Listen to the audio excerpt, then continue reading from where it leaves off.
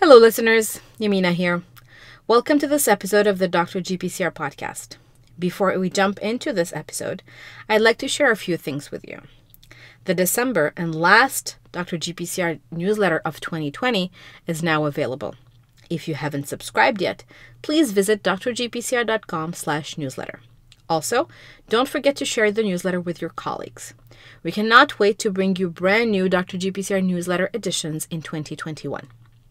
Second, we will be taking a short break of the Dr. GPCR podcast in January 2021 as our family will be welcoming a baby boy.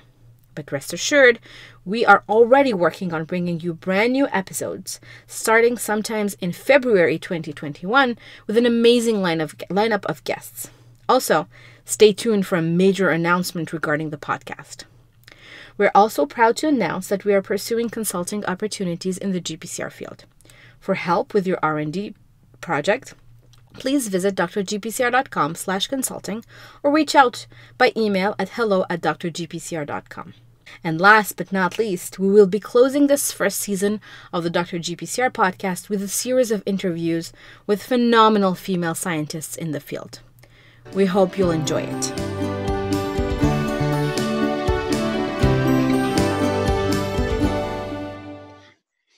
Hello, everyone. My name is Dr. Yamina Bershish, founder of Dr. GPCR, and I'm your host of the Dr. GPCR podcast. Today, I have the pleasure of talking to Dr. Kari Johnson.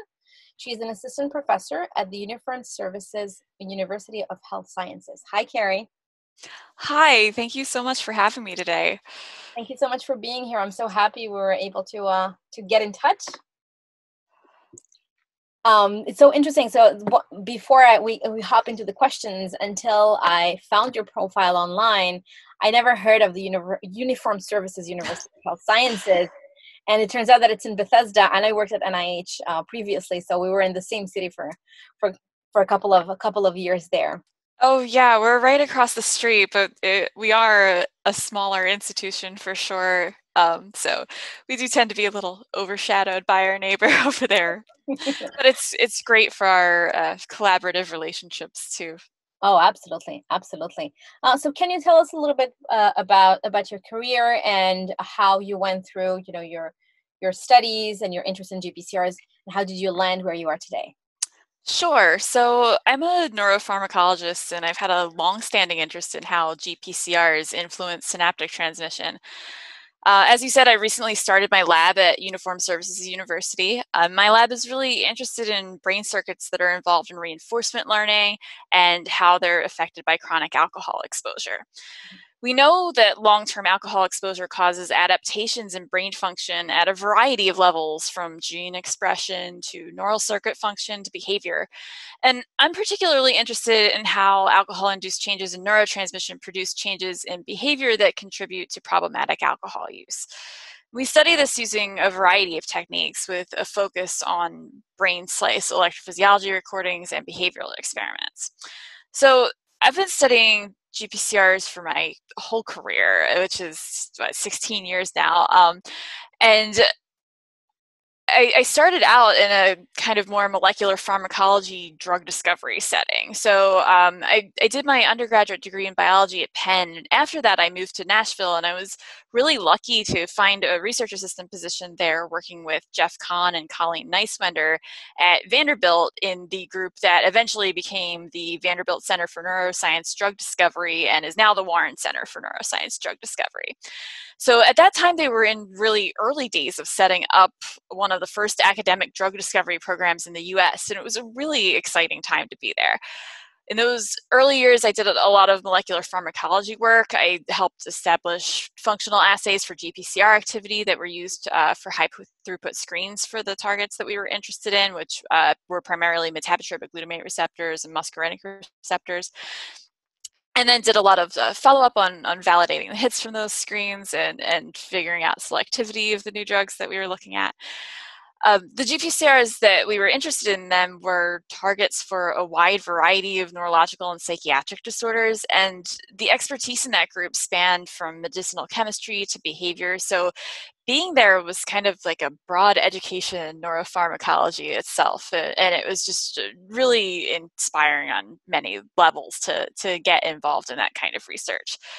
So I really was interested in how the group was discovering allosteric modulators that were potential clinical candidates, but a really huge benefit of being there was that we were also developing tools that could be used preclinically that were more selective for the GPCRs that we were targeting than any of the previously available drugs.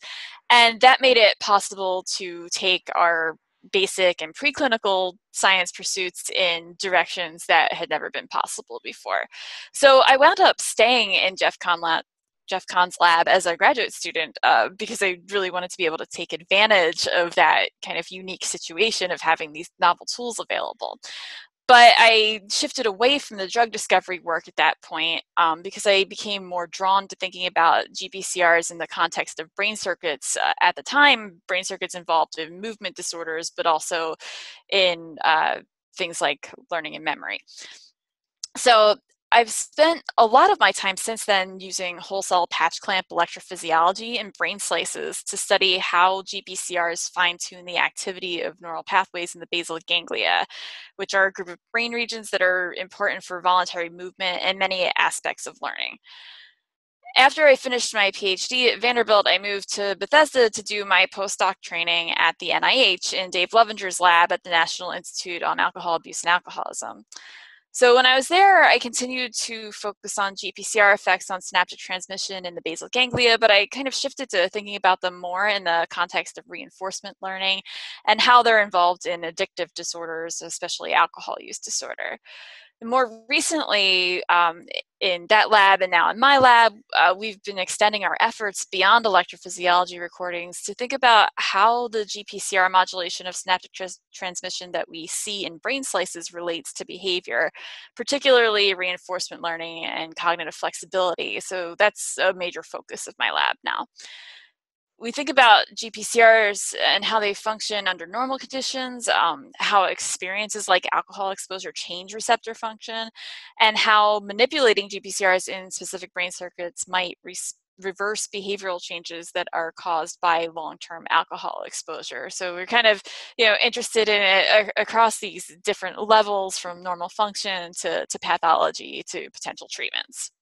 Which is fascinating because we're at a point where it's important to understand receptor function in a normal setting, but being able to measure receptor function and see how a disease setting or an alcohol abuse setting would change that circuitry and that function of the receptor is also very valuable for further understanding the role of the receptors in those conditions, but also for drug discovery. Exactly. Yeah. So one of our recent papers was actually showing that in adolescent mice that have been exposed to alcohol, there's a kind of disruption of mGlu2 function in a brain region called the striatum. And there had been some suggestions before that if alcohol causes these disruptions, then maybe we couldn't target it for a therapeutic strategy because, okay, what if it's not there anymore? Or what if it's just not going to respond to activation? But we were actually able to rescue its function by using a positive allosteric modulator. And so I think that was a really important proof of concept that, okay, even if we see that these experiences cause an impairment in the receptor function, there might be pharmacological strategies that we can use to rescue that. But exactly, it's important to understand how that goes awry in the first place and understand that what we see in a naive brain is not necessarily what we're going to see after some sort of experience like alcohol exposure, but many other things as well. Incredible. So you had this whole set of experiences where you went from the, I'd say, the traditional molecular pharmacologist, where you were screening and you were trying to understand how specific receptors that the group was interested in function. And then you kind of shifted more on a physiological role of sub variety of receptors. Do you have maybe a favorite GPCR or a favorite family of receptors that you focus on in your group? Doesn't everybody? No, that is actually, it's not the case. You say, but it's not necessarily the case that everybody has a favorite. But there is obviously, we all have that little one receptor that made us realize something new. Yes, and I'm no exception to that. So I've worked with several families of GPCRs over the years, including some work with muscarinic receptors early on and some more recent work with cannabinoids methylcannabinoid receptors. But the majority of my work has been on metabotropic glutamate receptors, and particularly the mGlu2 subtype, which couples to GIO family G proteins. It's There's a lot of reasons I like this receptor, but glutamate is the major excitatory neurotransmitter in the central nervous system. And we know that changes in the strength and pattern of synaptic transmission at glutamatergic synapses in various brain regions contribute to many CNS disorders. And one of the main functions of mGlu2 is to reduce glutamate release from presynaptic terminals, and that occurs in a lot of different brain regions. So because mGlu2 can regulate glutamate release in different circuits that are all implicated in one CNS disorder or another, there's been a lot of interest in this receptor as a drug target. And another reason that I personally find this receptor really interesting is that, at least in ex vivo preparations, activating it can cause a form of synaptic plasticity called long-term depression. So you activate the receptor briefly with a drug, but it has long-lasting effects on the strength of synaptic transmission. We see this in brain slices, but we really don't know what that means for in vivo function at this point. And that's kind of a very basic science question that I've always been really interested in. That is incredible. So what's the status? So what can you tell us that the audience might not know about the mGlu2 receptor? What's the status of research on this receptor? Right. So we know that mGlu2 regulates synaptic transmission in brain regions that are often affected in mental health disorders and substance use disorders. So areas involved in executive function, learning, reward, motivation, and also stress responses. So we also know that there can be environmental factors that influence mGlu2 function, as I was saying before with the work that we did on alcohol exposure and how it disrupts mGlu2 function. Based on the collective knowledge about these effects of mGlu2 on synaptic transmission, there's been a lot of classic behavioral pharmacology work done to evaluate mGlu2 as a target in models that might be predictive of things like antidepressant activity and antipsychotic activity. And thinking about substance use disorders, there's also quite a bit of preclinical evidence that activating mGlu2 reduces drug seeking. And that doesn't just apply to alcohol, it extends to a variety of drugs, methamphetamine and cocaine and heroin. So there's really kind of very broad evidence that mGlu2 might be a target in treating substance use disorders. For mGlu2, there's also some interesting research that's been done showing the behavioral effects of global knockout of the receptor. So one finding that's particularly relevant to my interest in alcohol use is that global knockout of mGlu2 has been shown to increase alcohol consumption and preference. Based on these types of experiments using techniques like global receptor deletion or systemic drug delivery, we have a pretty good idea that mGlu2 can modify drug-associated behaviors in rodents. But what these types of experiments aren't very good at doing is telling you what specific brain circuits are changing their activity in response to activation or deletion of a receptor, and how those circuit level changes contribute to the behavioral responses you see. Wow. So when it comes to the mGlu2 function, the way I understand it, and please excuse my naive way of understanding it.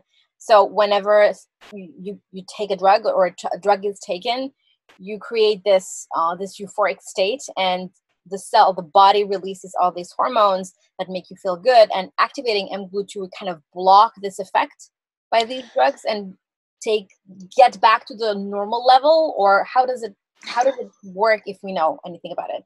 Right, yeah. So there's this happens on a lot of different levels potentially. So what you're talking about is, a very acute effect of drug exposure, right? It causes an increase in dopamine release that produces this euphoric effect. It also produces a reinforcing effect that makes you want to take the drug again. And so there is definitely evidence that mGlu2 activation can reduce that drug-induced increase in dopamine. So on a very short time scale, yes, mGlu2 can kind of reduce that euphoric reinforcing effect potentially. There's also, after repeated drug exposure, long-term changes that happen in connections between different brain regions that can change things like control over behavior, decision making, things like we think about habitual drug seeking or compulsive drug seeking, where it's not necessarily about chasing that euphoria anymore, but becomes a kind of more inflexible action to pursue the drug. So that involves some changes in different systems in glutamate transmission, which, as I was saying before, mGlu2 can regulate. So, when we're thinking more about the long-term time scale, mGlu2 is also positioned to modify changes in synaptic transmission that would reduce those or change those alterations in glutamatergic transmission that might be promoting problematic drug seeking. Wow, that's so. I think it's so fascinating to have that kind of yin and yang, and having that the brain undergo that change whenever there is alcohol abuse or drug abuse, and then how the mGlu2 can facilitate or at least decrease those behaviors and help reestablish, quote unquote, the normal patterns in the brain. So you'd mentioned that what we don't know yet is how the circuitry is rewired in the brain in the long-term use of alcohol, for example. What are the other challenges that should be addressed to facilitate understanding the function of mGlu2? Right. So, I mean, I really do think that thinking about the circuitry is a very big question to focus on, and I'd certainly like to talk about that a little bit more. It's one thing I've been really excited about in my research, as well as research from other groups, is that we've been able to use modern neuroscience techniques like optogenetics to study specific synapses and determine how those synapses are modulated when GPCRs like mGlu2 are activated. So for a long time, thinking about brain slice electrophysiology studies, people used electrical stimulation to evoke synaptic transmission in brain slices and study how GPCRs would regulate transmission that way. But most brain regions that we're interested in receive synaptic inputs from at least a few different other brain regions. So when you find that activating a GPCR, say, reduces the strength of electrically evoked synaptic transmission, you don't know if that's happening in a specific set of inputs to the region you're recording, or if the receptor has similar effects on all of those inputs. And each of those synaptic inputs might have different influences on behavior. So to really deepen our understanding of what these receptors do, we can incorporate more kind of reductionist techniques that allow us to isolate the receptor's activity in specific neurons and circuits. So one of the approaches that I've taken in the past is to express light-activated ion channels like channel rhodopsin in either anatomically or genetically defined populations of neurons that project to the region we're interested in recording. And then we can use flashes of light instead of electrical stimulation to evoke neurotransmitter release from the specific set of inputs. So here I'll just give a shout out to my postdoc mentor, Dave Lovinger, because he coined a term modulomics to give a name to these types of experiments, the study of circuit-specific neuromodulation by GPCRs. There's also an increasing number of transgenic mouse models that we can use to dig deeper into circuit-specific GPCR functions. So that's kind of another side to the coin here. So my lab is fortunate to have access to genetically engineered mice that were created by Greg Homanics at the University of Pittsburgh that allow us to delete mGlu2 from specific populations of neurons. So just as an example of how these types of models are beneficial, my lab is using these mice to explore how impaired mGlu2 function in specific corticostriatal circuits affects decision making. So as I might have mentioned before, alcohol has been shown to increase habit formation. And one of the major projects we're working on now that's funded by the National Institute on Alcohol Abuse and Alcoholism is to explore how mGlu2 activation in corticostriatal circuits interacts with alcohol to bias towards creation of habits. So another major use for these mice is in pharmacological studies too. If we systemically administer a drug to activate mGlu2 but want to know if it's acting through a specific population of neurons, we can selectively delete mGlu2 from the neurons we expect are involved, and then see if that abolishes the systemic drug effect. I think that that kind of approach will be a really useful technique to establish circuit-based mechanisms, but still using a kind of classic behavioral pharmacology experimental design. We're really just beginning to scratch the surface of understanding how these receptors work in specific neural circuits, and that has the potential to impact our understanding of how they influence a really wide range of behaviors, especially since mGlu2 is expressed in so many different brain areas.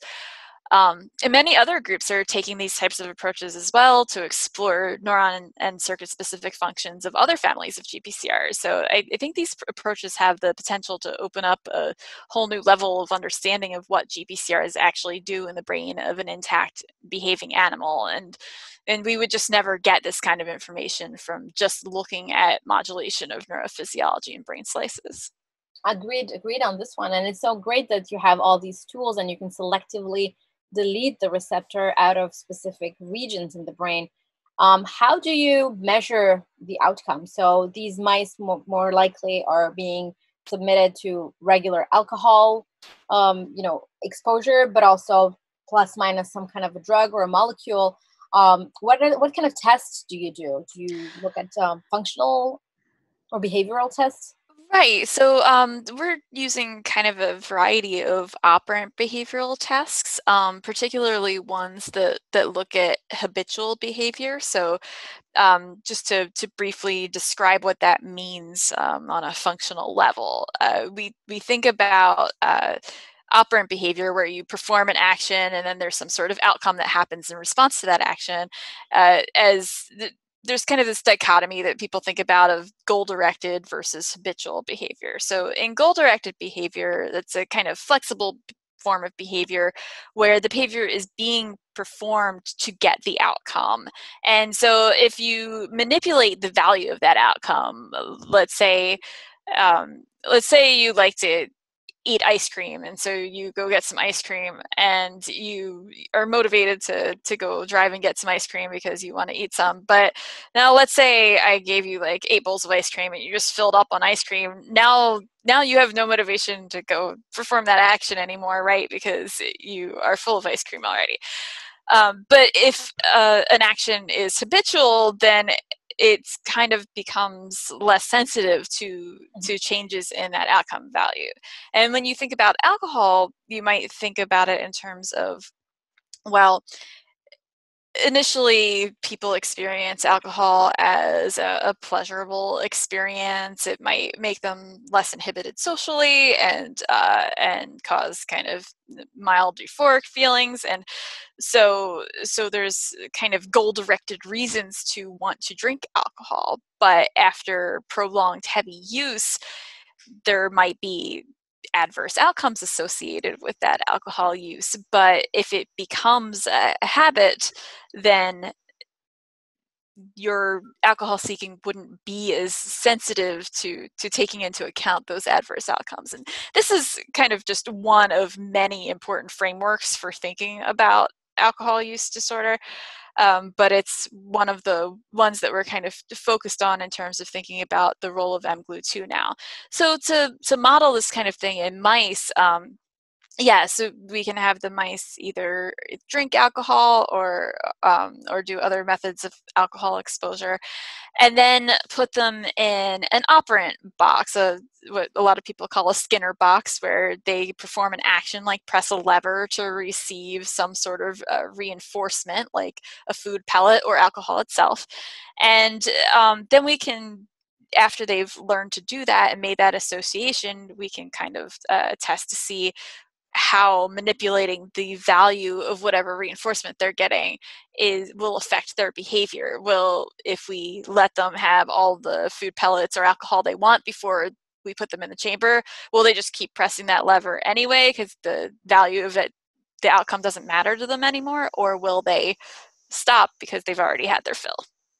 Wow. Yeah, it's something that I have a limited experience working with mice, and even more limited or non-existent experience working with measuring behavior of mice after exposure to, some drugs or some of alcohol, for example. So that's why I wanted to get an idea on how does it look in the lab.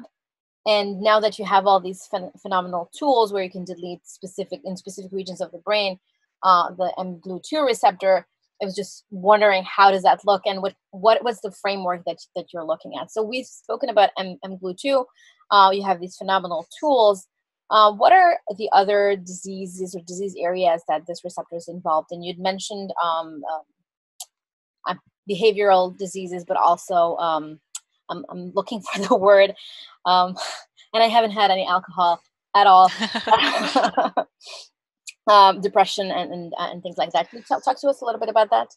Right, yeah. So there's preclinical evidence that mGlu2 could be a target for a number of psychiatric disorders. So as you mentioned, schizophrenia, depression, and several agonists and allosteric modulators of mGlu2 have actually advanced to various stages of clinical trials already.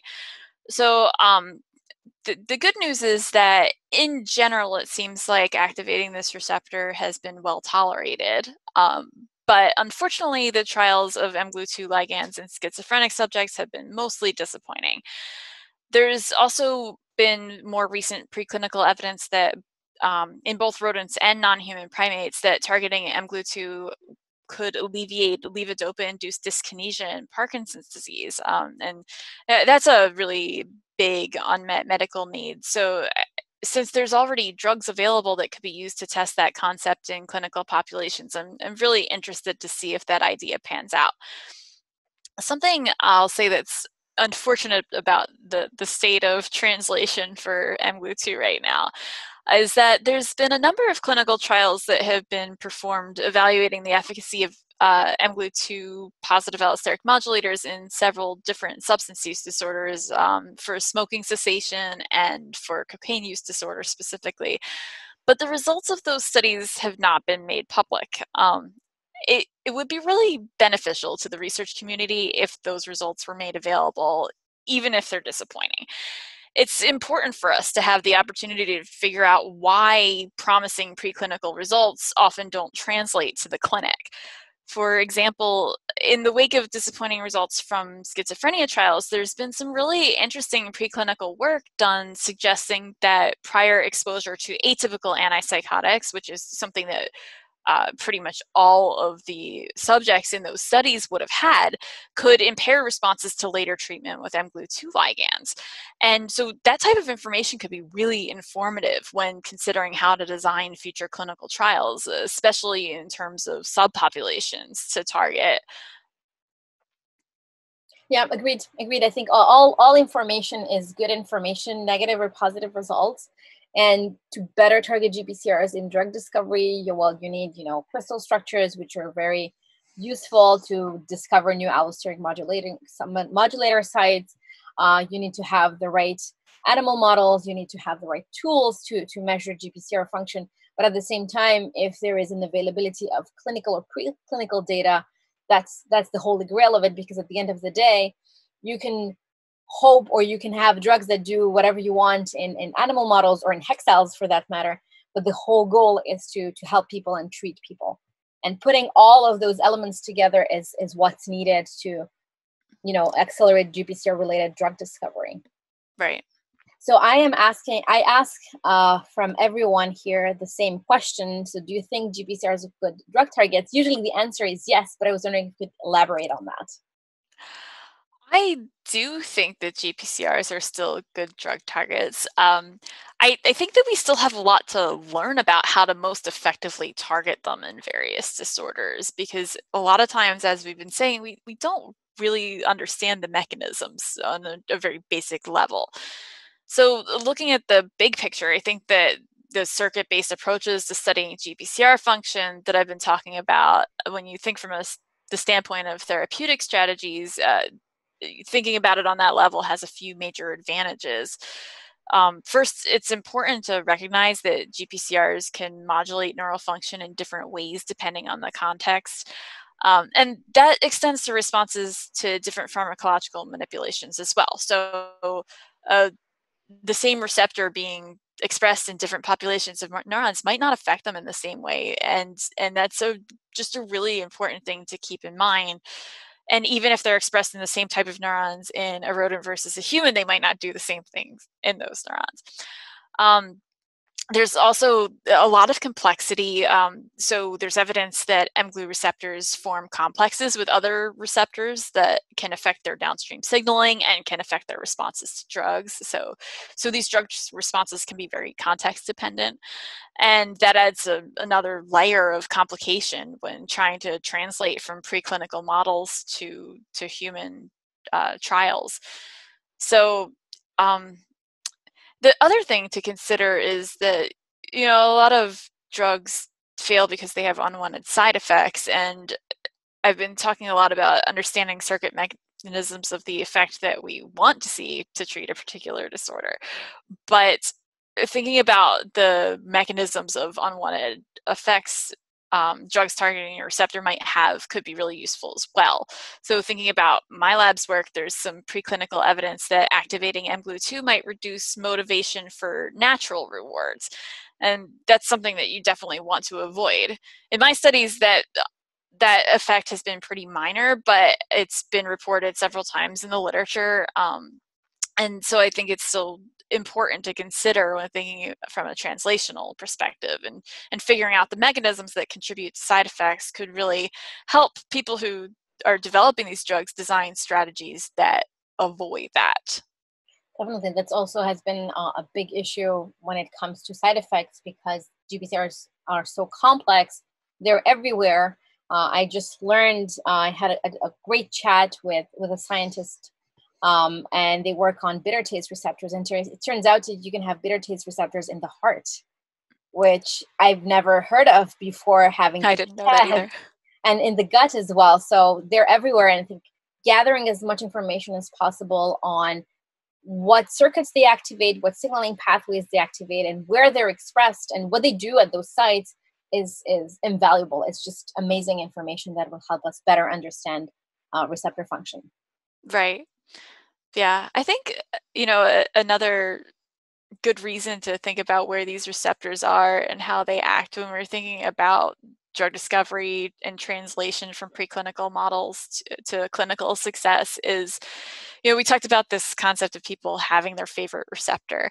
And I think that people do maybe sometimes get a little bit narrowly focused on a particular receptor. And from my perspective, I think that maybe if we start thinking more about what effects we want on brain function and what receptors could achieve that, and kind of, take a step back from that attachment to our favorite receptors, that we might have a little bit more translational success, because maybe the effect that I want to have by activating mGlu2 has the effects I want in a rodent brain, but doesn't have it in a human brain. But maybe there's another receptor there that will have the effect that we want in the human brain. So that information that we got from the rodent studies could still be valuable. We just have to figure out what receptor is well positioned to have the same type of effect in a human brain.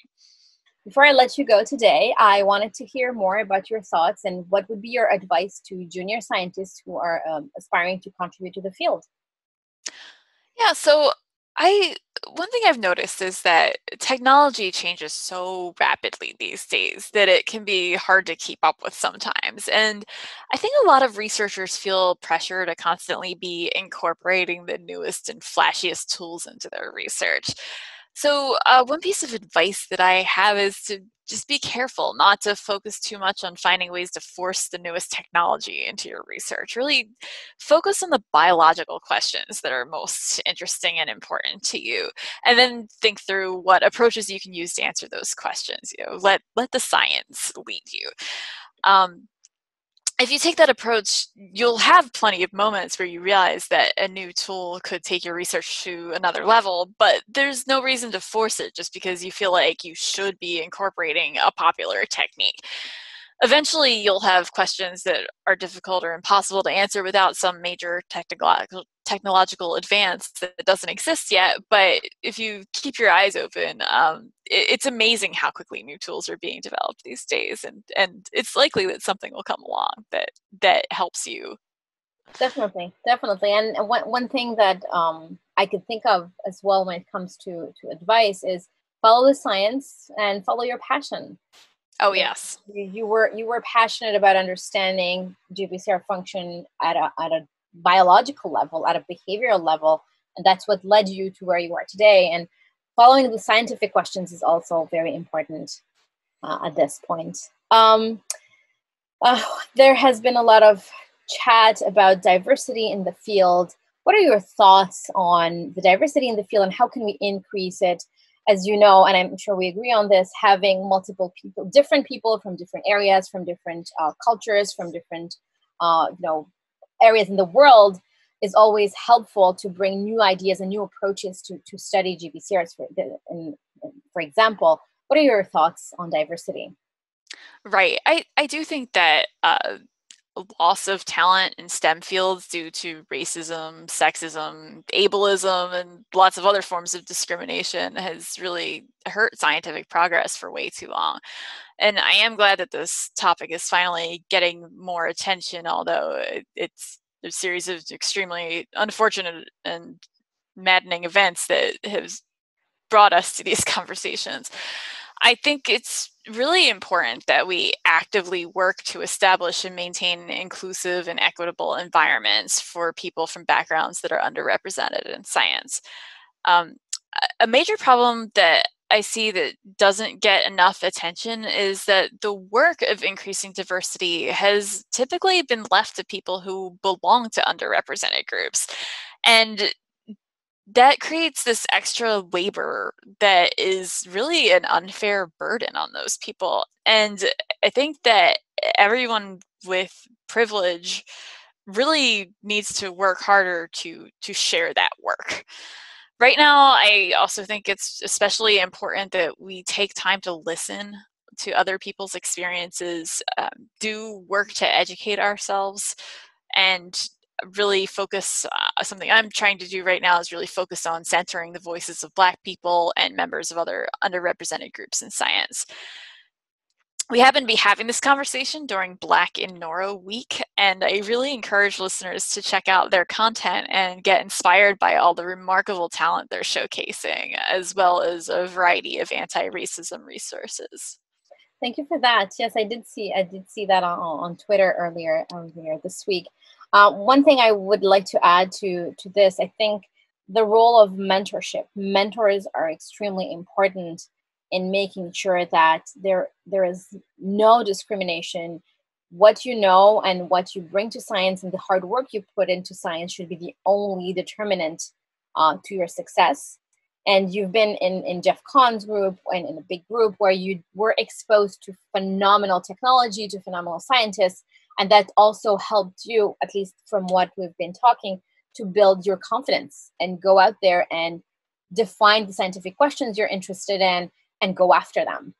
And I think mentorship is a key component in making sure that everyone succeeds to the best of their abilities independently on where they come from or what gender they are or what minority or underrepresented community they come from. Right, absolutely. And I think we talk a lot about what needs to change on an institutional level, but there's things that we can all do on a smaller level to really create welcoming environments just in our own lab spaces. Put up signs that show that everyone is welcome there, to show that you support everybody, and don't shy away from conversations about other people's experiences that they might need to have or that they might want to share, even if they make you uncomfortable. Agreed. Definitely. Speaking of lab space, I wanted to see when you have job openings in your group, where do you post these? And before you answer that question, I wanted to tell our audience and tell you as well, that we do have a career page. So the idea is to gather as many GPCR related jobs that are out there, whether they're academic or industry related jobs, because one thing I realize is that when you love your GPCR or your GPCRs and you want to continue working on them in a different setting, sometimes it's very hard, unless it's an academic setting, to find a position, for example, in industry. So the goal is to gather as many job descriptions and job ads in the same place to help the GPCR community. Right. Yeah. So I have done most advertising on Twitter, also through local universities. And we do have institutional pages as well.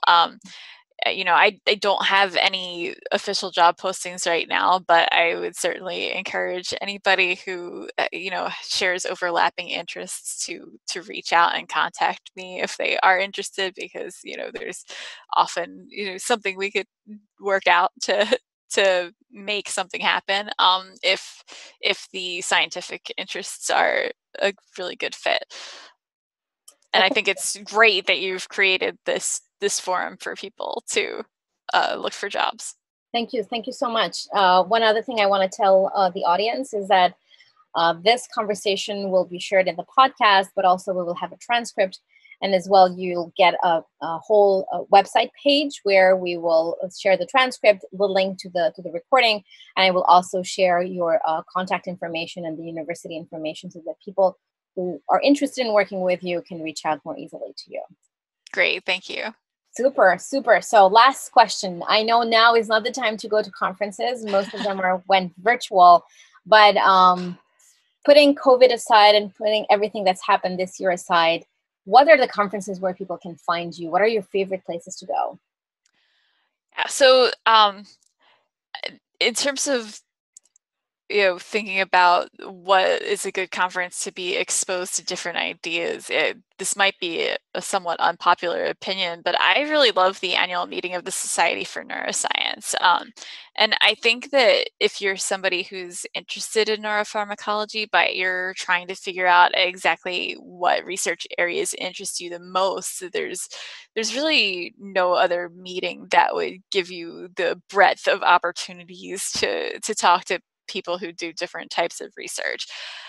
There's usually around 30,000 attendees at that meeting, so many people find it overwhelming for that reason. But there's a huge emphasis on poster sessions there, and that creates opportunities to strike up conversations with people. And in my experience, that often leads to more inspiration than sitting and listening to a talk. It also just gives you more networking opportunity. Of course, as you mentioned, people aren't really traveling to conferences right now, and might be thinking about how they can kind of replace those experiences from the comfort of their own homes and safety. I've been pretty amazed to see how some people have stepped up to provide high quality content in other formats. So I've attended a couple of great virtual conferences already. There was a virtual dopamine conference in May that was absolutely incredible for thinking about dopamine receptor function. And there's many more of these planned, and people are learning all the time how to make them better and to make them as interactive as possible, even when people aren't physically together. So I think watching out for these events is a really good idea. It's also much more equitable access to these events because you don't have to come up with the money to travel anywhere. So I think, it could really create some great opportunities that people might otherwise not have. There's also some really great virtual seminar series that have started since conferences were canceled. And if you're interested in finding more of these types of events, I highly recommend joining social media platforms, especially Twitter, because that's where these opportunities tend to be announced the most. Oh, agreed. I think Twitter is budging of all of these opportunities, and anyone and everyone working on GPCRs is on Twitter because it's easy to share. You just tweet something, it's a short message, you add on a hashtag, you add on a link to your conference or something like that, and you're all set. And it's also a great way to meet so many GPCR aficionados. Absolutely. Agreed. So thank you so much, Kari, for your time. I really enjoyed our conversation. We wish you all the best. Keep in touch, and thank you so much. Thank you for having me. Absolutely. Thank you. Thank you for listening to this Dr. GPCR podcast episode. We hope you enjoyed it. Subscribe to the podcast wherever you listen to podcasts. I'd like to thank our guest, Attila Forrest, Jin Chong, and Shivani Sajdev. Music by Rosa Bershish. I'm your host, Dr. Yamina Bershish. We're always excited to hear from you. Visit us at drgpcr.com or send us a note at hello@drgpcr.com. I also wanted to wish you happy holidays and a very happy new year. I'd like to thank this year's guests and thank you for being such a wonderful audience. Thank you again for the privilege of your time, and until next time, stay safe.